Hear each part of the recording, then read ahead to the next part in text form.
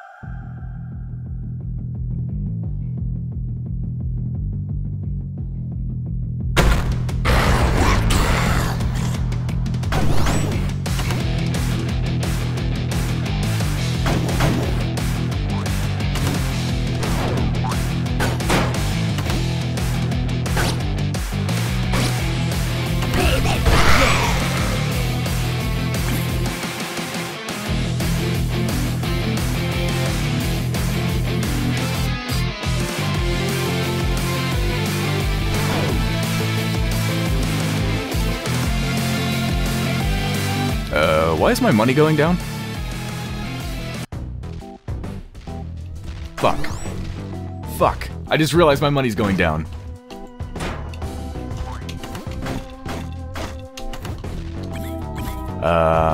I guess I shouldn't have killed the shopkeeper. Shit.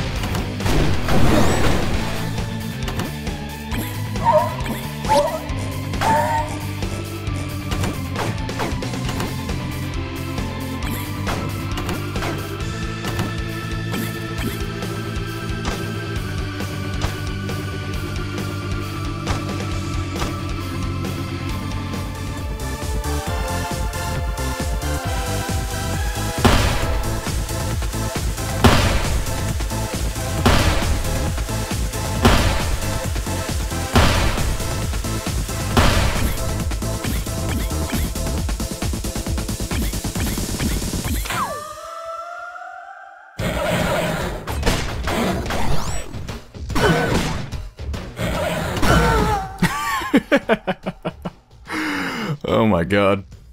Talk about getting ganged up on. That was a fucking crazy run. Wow, I've never blown up a shopkeeper before. I don't even know exactly what happens. It looks like you get his crown, and then it gave me one of his 3 items for free. Is it? I guess it's a random one of his items, which happened to be the exact item that I wanted. It was going to cost 400 and something, but I got I believe it's a titanium crossbow, which is an absolutely exceptional weapon.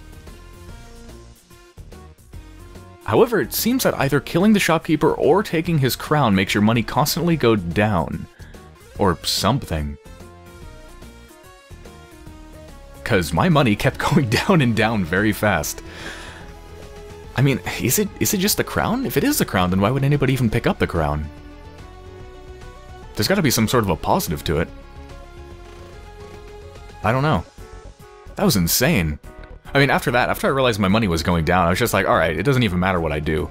Like, my money is not really going up that much, although that's not quite true, because when I beat that last boss, it gave me a huge chunk of change. Alright, let's see how we did. Honestly, I have no idea where I'm going to be on the scoreboards at all. That was weird. That was really, really weird. Alright, where am I going to be? Number 3. Oh, come back! Number 3 on the scoreboards. It is only about 50 minutes after the daily challenge took over, but nonetheless, that is the highest I think I've ever been. I wonder if other people did the same thing I did. I gotta kill a shopkeeper more. You can totally do it. You know, I tested it a little bit in hardcore mode. And I believe, what does he have? Let's see. I think a bomb does 4 points of damage to him, right? I think he has 10 points of health, if I remember correctly, and a bomb does 4. And he does a lot of damage to you, by the way. He can easily one-hit kill you if you don't have any armor. Which means, if you put down 2 bombs, you can get him down to 2 health. And then, oh. Okay, the game just crashed. Alright, goodbye. NecroDancer.exe has stopped working. Right. Anyway, yeah.